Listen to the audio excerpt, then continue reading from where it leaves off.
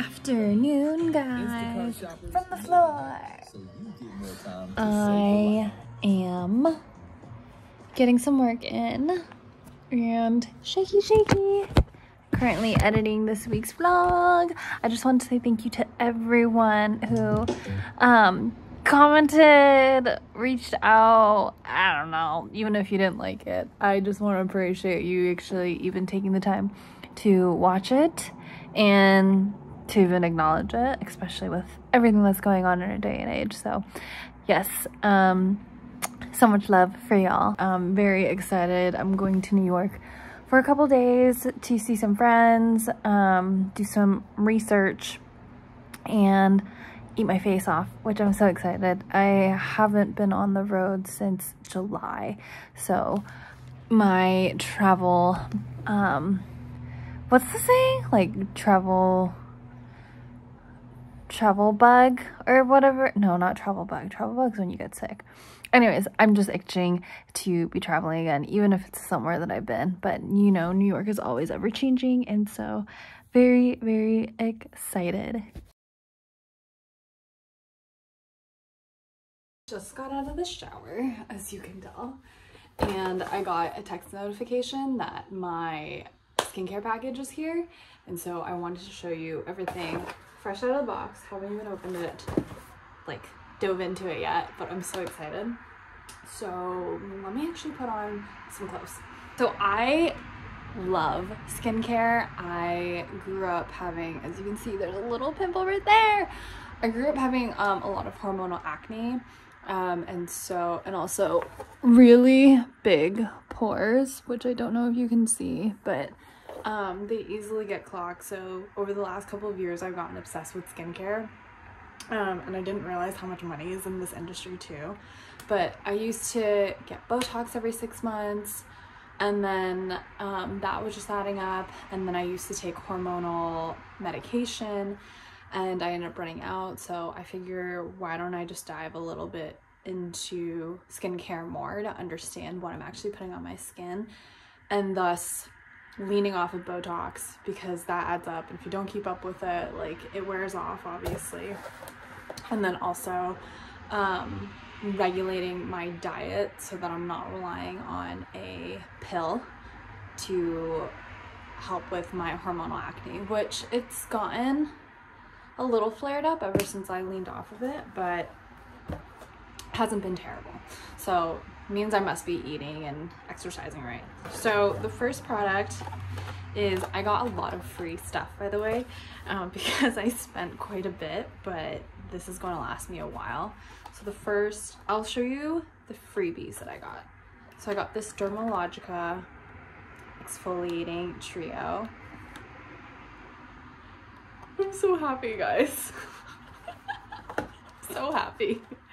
I got this Dr. Dennis Gross daily peel. I've heard really good things about this, so I'm excited to try. And like, these peels alone I think are like $7. Also got this, oh guys, this Luna oil by Sunday Riley. So good. I tried it out while I was in London, and I would apply it at night, and it was just amazing for and on my skin. Got this RMS Beauty Primer tester.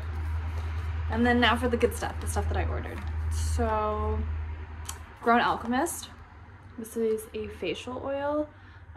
Someone that I went to yoga teacher training with, her skin, she's, I think in her 40s, her skin looks immaculate. I think Europeans in general, they know what they're doing with their skincare, because if you look at a lot of European skins, specifically Eastern European, I've noticed their skin is tight, it's smooth, and this is without makeup. So she recommended Grown Alchemist. I've actually read about the brand quite a bit, and they have really good products. So that's this. I then got Elta MD sunscreen, tinted sunscreen. This stuff is so good. It's expensive for a sunscreen, but I was introduced to it when I went to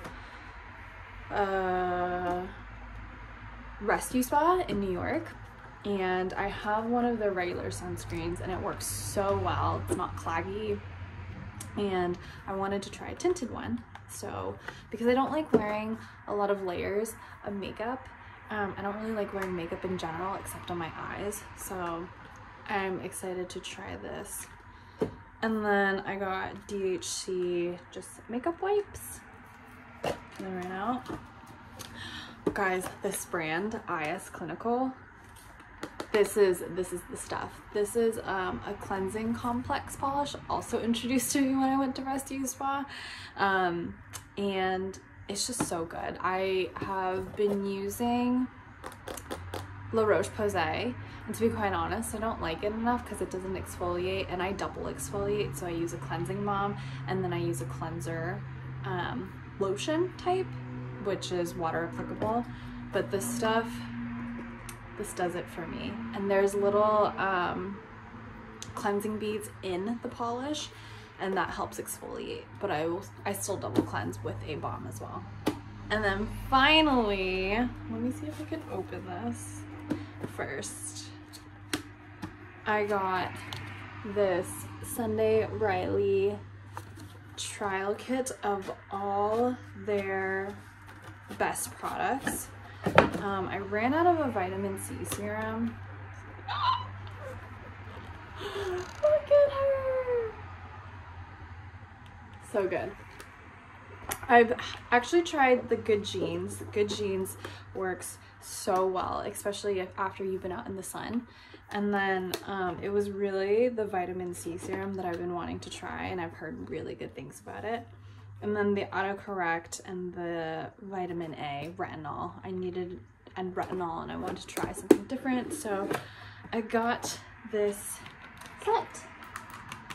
So that's all my products that I got, and now I'm going to go put them on and get ready for the day. Hello y'all, hello. Have an amazing day, and how great is my skin?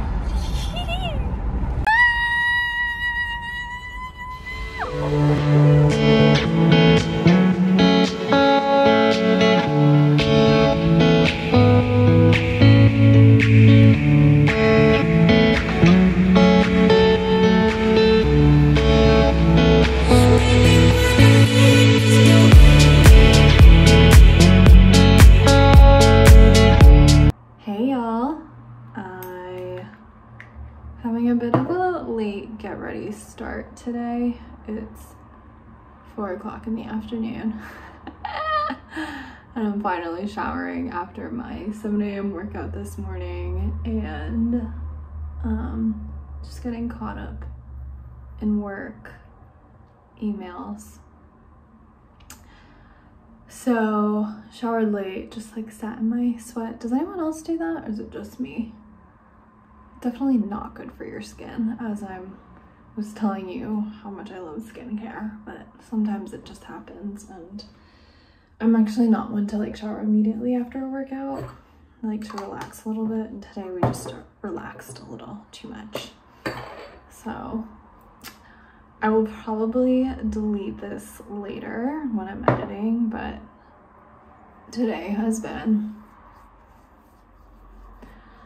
this week has been a bit rough. Not necessarily rough, but like bipolar. Also guys, this is hilarious. I'm just noticing this on the mirror. You have to see it. Old sizing stickers from Hollister and Abercrombie. Like I was saying, this week has been a little bit off. Kind of like bipolar. I start out really good in the mornings.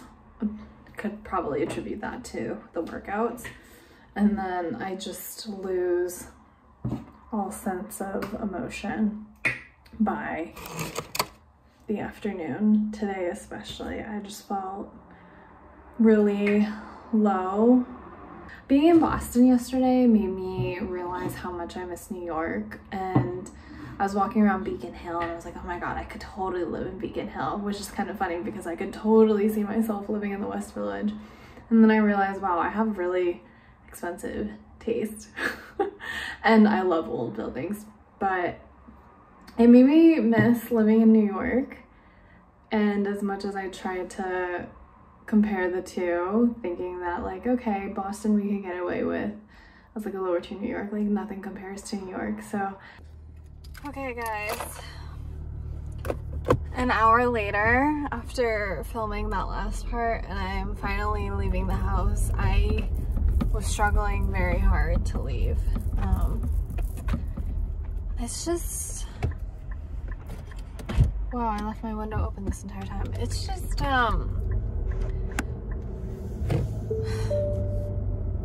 it's just growing pains, maybe. I honestly don't know what it is anymore. I talked to Michael right before I left, and I was like, hey, you good? He's like, it just sucks waiting, like being in this waiting period of when you're next. And you know, trying to take advantage of this time to rest is hard when you're just so eager to go. But like God said, like, I don't know who says, but anyways, there's that saying that goes, sometimes doors aren't open for you yet because either something better is coming or you're being protected by something. I'm not doing this saying justice at all, but yeah, it just feels like a lot of growing pains that aren't necessarily pains, just, I don't know, it's just one of those days. And you know, I wanted to share this as I was editing this last vlog, the second one. There was so much that I ended up cutting out that I wanted to share with you guys, and I purely cut it out because I probably was sick of hearing myself talk for who knows how many times, because I've rewatched and edited that vlog several times. And mind you, it was originally an hour and 40 minutes of content that I cut down to, I think it was 16 minutes was the final, and originally the original final was 23 minutes. But a bulk of that is me talking and me sharing, and in my mind I'm like, oh my god, well, people are gonna get bored of me talking in the car to them all the time, so I need to like vary it up. But then, yeah, I don't know, I think that it's also me understanding like what I actually want to share, and I'm learning that as I go along. And you know, editing really helps me, and it also is just good to hear me say the things that I was venting about before now, and understanding if those were significant or insignificant problems. But yeah, dude.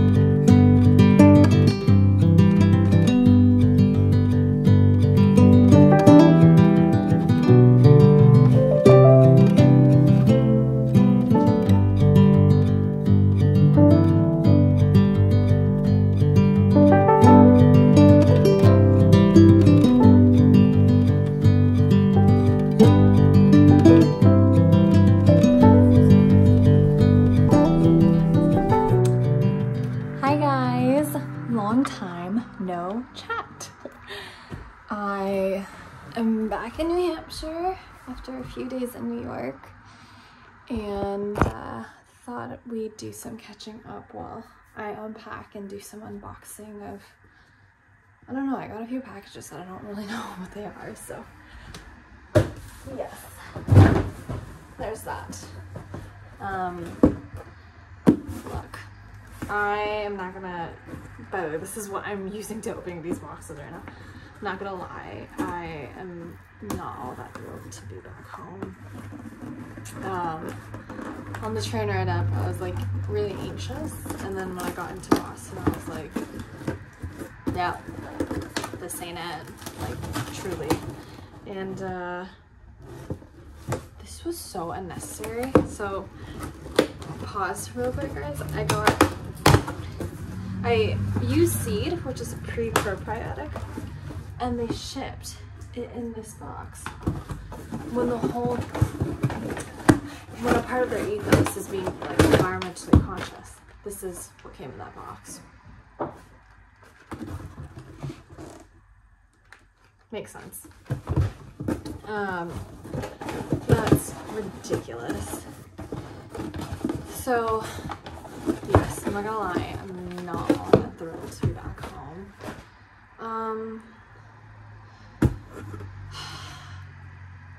I can't exactly remember what I told you guys in the last vlog, but I do know that I had mentioned that being home has been hard, and you know, this past week in particular before getting to New York was definitely rough. Like, my thoughts were spiraling, just further down to like thoughts that I've never thought of before. And I'll give you a prime example. Some of you already know because I saw you while I was in New York, but it got to the point where my thoughts were me questioning if I had lost my sex appeal. And like, y'all know that I have never thought that way about myself. Sometimes I make crude jokes about my appearance, but I've never questioned my looks. I've never really looked down on my looks in that way. And it was on the train ride to New York where I ended up texting one of my friends, and I said, please be honest, have I lost it? And mind you, she's female, so it doesn't really help even if I was asking her.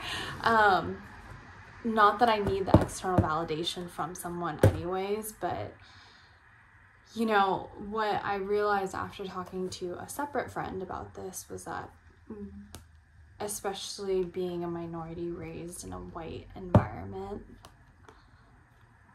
I would say I kind of got spoiled, or maybe I got fair by living in New York, where, you know, Asian women are being hit on and are seen as beautiful and not just like, oh, she's Asian, whatever, which is exactly how it was up here in New Hampshire. I was just seen as another chick, and I was never really vied or admired. And that in its own, like, you can feel as confident as you want and you can feel as good in your skin as you want, but if you're in an environment where it doesn't promote those thoughts for you, like, yeah, your conscious could be thinking like, oh yeah, I look beautiful and I'm amazing, but your subconscious could be questioning all of that and thinking the quite opposite. So that's just one example of one of the thoughts that I've been having.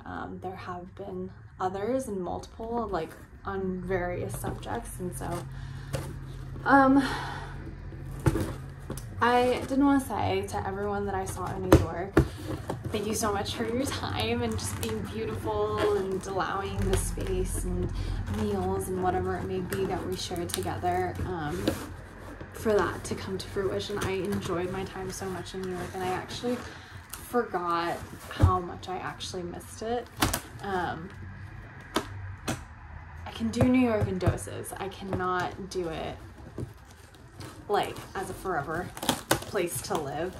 I didn't go to bed until 3 a.m. Friday night and Saturday night, and that for me was just, I'm like absolutely wrecked right now. I'm running off of 5 hours of sleep. I've barely had any protein. which y'all know that like me getting on my health kick, that is very important for me. But I did have a really good time, and what I miss the most about New York that I tried to find in Boston, and maybe I just need to give it more time, I don't know, was culture. Like, I got off the train at Spring Street on the 6th, and I just am walking out, and you just see so many different styles and so many different personalities, and just like the energy itself is just electric, and it's beautiful, and it's not the same up here. And I thought it was me, but I talked to a friend about it. Like, I got into Boston today. I'm waiting for my brother to pick me up, and right in front of me are 3 separate guys all dressed alike, and I'm like, we're back in Boston, guys. And if you know what I mean, you know what I mean. Or maybe I can like Photoshop a photo right here of what they look like, and you'll know exactly what I mean. And of course that exists in New York as well, but I think it's just you don't see it as commonly because there are so many different types of people, so many different types of styles, types of groups. Yeah, I can do New York in doses. I cannot do it for probably more than a weekend, especially considering the fact that I barely slept this past weekend. I also got a new planner. Guys, I swear by this. It is a daily planner, but also helps with habits and manifestations and goal setting. And I've used one before, which I'll actually show you, but I am on my last month. So here it is. So it's called Life Mastery. I'll show you guys actually what an example. So this was my month of August. Whee! So you set 3 goals, you set a main goal, 5 ways or 3 ways to get to your 3 goals, and then you have like all that little stuff, right? So that's the month. And after every month, there's a review of the month. This is my favorite part because I love looking back at this. You do a check-in, a wheel check-in. How was every area of your life? Things that you loved and learned, things that you didn't. What were you in alignment with, what you want to improve on next month. And then life priority goals for the next 30 days. Really cool stuff. And so what's great also is that not only do you do it every 30 days, but you do it every quarter. So this was my map planning. I didn't fill all of it out for June to August. I'll actually show you a filled out one because it looks so pretty when it's filled out. This was March to May. March to May. I was in London and I was visiting home for a little bit. So yeah, these were the goals that I had set for myself and how I wanted my life to look like throughout those 3 months. And then 3 top priority goals for those 3 months. And so doing that has actually really helped in breaking down every single month and what I want to achieve, because then I'll look back at this 90-day goal plan and it keeps me aligned. So yes, I got a new one. I got it in blue, royal blue, which I'm very excited about. Kind of hard to see the color, but that's what it looks like. So I got that. And it's interesting because I always feel like once summer ends, that's when my new year actually starts. So that is the planner. But going back to what I was saying earlier, yeah. Guys, I just don't think the States is for me, to be quite honest. Just the energy isn't the same here. And like, yes, like it's all about how you make it, but I don't know. I'm not super thrilled to be back in New Hampshire. I'm supposed to be here till October, but I'm just like, I don't even know how I'm gonna do it. I am actually gonna be doing a little bit of traveling in September, so that will help for sure. But we'll see. I feel like, I know friends are meant to be, true friends are meant to be there to hear you out, to be a soundboard, to look out for you in your best interests. And so whenever I'm venting to a friend, I always feel like I'm complaining to a friend, especially if I'm repeating the same thing over to different people, because that tends to happen when I'm catching up with people that I don't see for a while. And I felt like I was able to do a lot of that this weekend. And if anything, that has helped me to, you know, release all of the tension and stress and just unhappiness that I've been having. And now, even though I'm not super stoked to be back in New Hampshire, I do have motivation to actually push forward rather than wallow. Next, what did we get from O'Neill? Guys, I really wanted to go surfing while I was in New York. I wanted to go surfing at Rockaway, which is in Queens. And I ended up not going, one, because I didn't really want to be on a train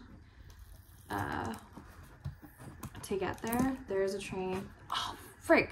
There's actually a ferry to get there. I didn't even think about that. But there's a train majority of the time that you're on the train, you're underground. I was like, it was a really nice day and I didn't want to be underground for like 2 hours round trip. So I did not go surfing, but what I did do is I got surf boots. These are actually really cool. So they're grippy at the bottom. But if you remember from my last video, I could not stand up on my board because my feet were frozen. So yeah, this should do it. And now I could surf in the fall. We'll see about winter.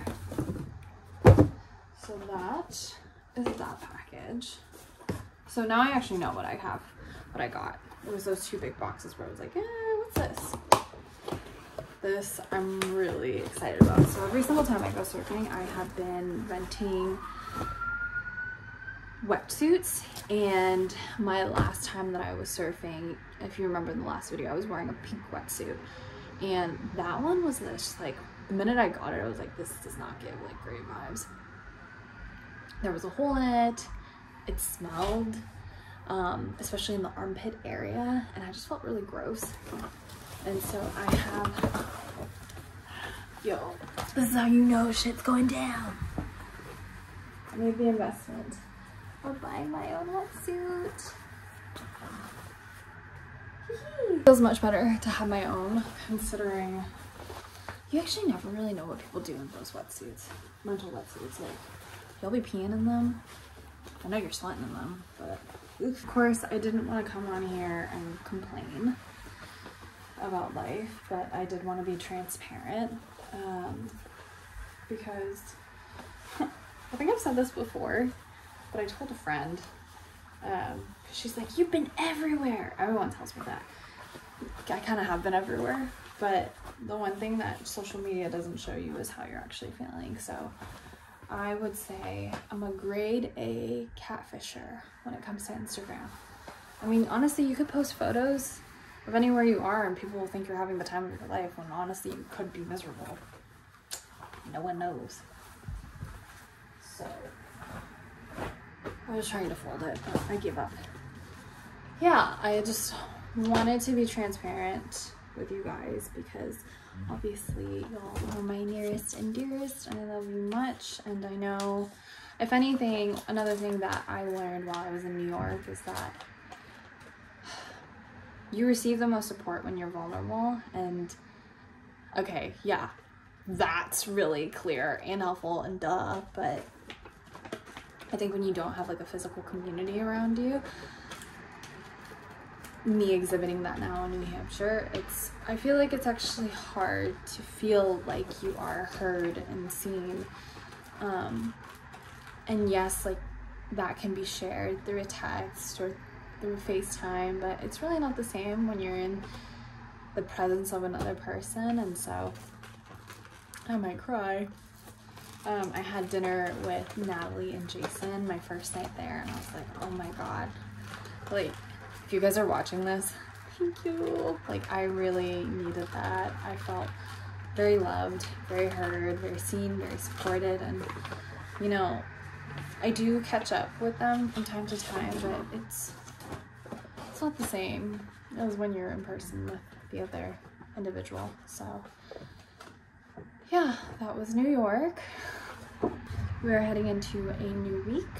It's Labor Day weekend this weekend. I am starting my Pilates training this weekend and I'm super stoked. It's kind of wild to say because I remember when I was booking it earlier this month, I was like, oh, I wish I could start sooner, and August flew, y'all.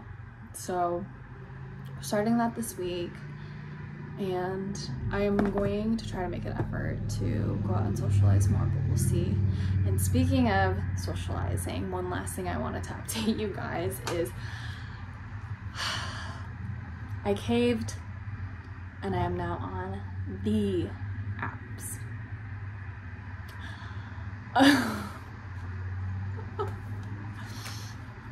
Set up my Hinge profile on the train ride down to New York and got approved on Raya probably a day later while I was in New York. So am I a fan of them? No, I feel like that was a period in my life that I've done already, that I don't need to be doing anymore.